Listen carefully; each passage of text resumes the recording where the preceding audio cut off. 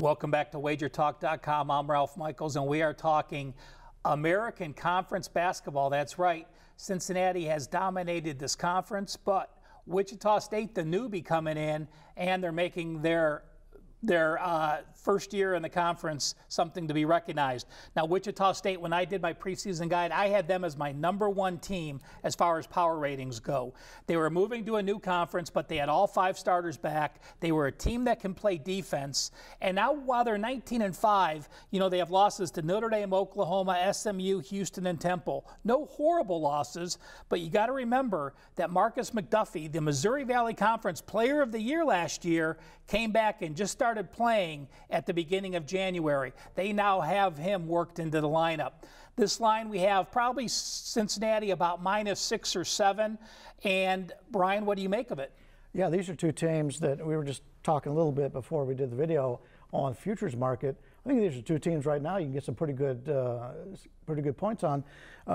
Cincinnati's a team that every year seems, once they come into the tournament, everybody always thinks this is a team that's got a chance. I actually think, Marco says they think they can go to the Final Four. I think they can do the same. And this Wichita State team, we've seen what they've done in the past. I think these are two teams that have not gotten a lot of press, even though Cincinnati right now is playing great ball. But I think these are two teams that you can make some money on looking for the futures. But this game, I expected the line to be about 7 here. I think Cincinnati is more of a well-rounded team at this point. But Wichita State seems to be, as the games get later into the season, they start to peak. And so either one of these teams can win this game. But I think Cincinnati wins. Don't know if they get there with the 7. But again, a tough game to pick. It's such a marquee game we wanted to talk about it. But since we are taping on Thursday, Wichita State is hosting Temple. And Cincinnati actually has a very brutal stretch. They were at SMU, who they beat last week, and now they're at Houston on Thursday. So with 2 unknowns, it makes it a little tougher, Marco. But you know what? Cincinnati's not playing their games at home. They're playing all their home games at Northern Kentucky this year with the renovation of their home stadium. It hasn't hurt them so far. Will they continue their awesome run at home?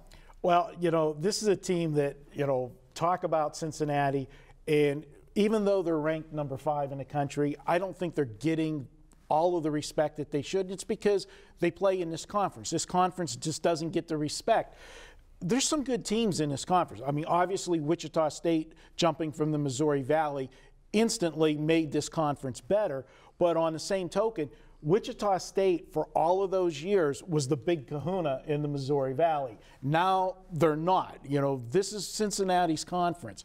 And although they're not playing at their home gym, it's not that far away, just right across the border there, Northern Kentucky. And they're playing well. They're the #1 team in the country defensively. They're holding their opponents to 36% shooting.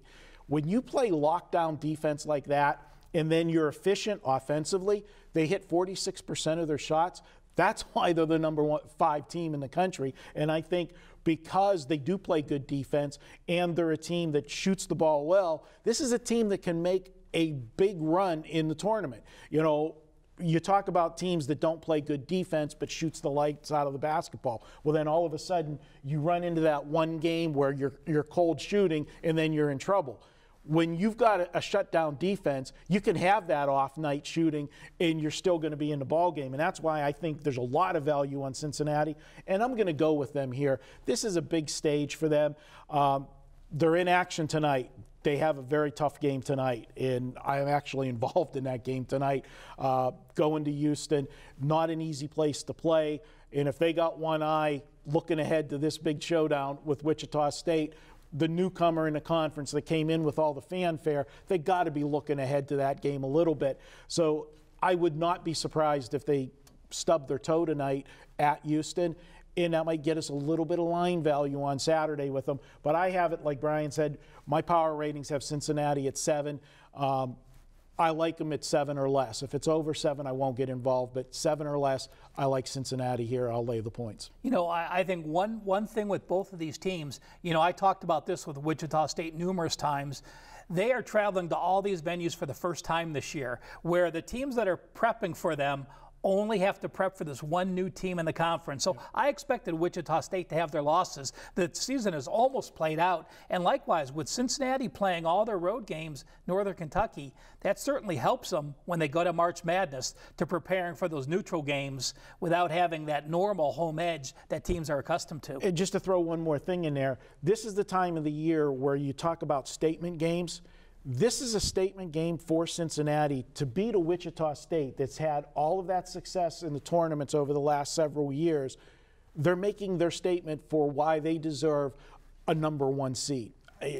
I like Cincinnati here. Marco's taking Cincinnati minus the points on Saturday.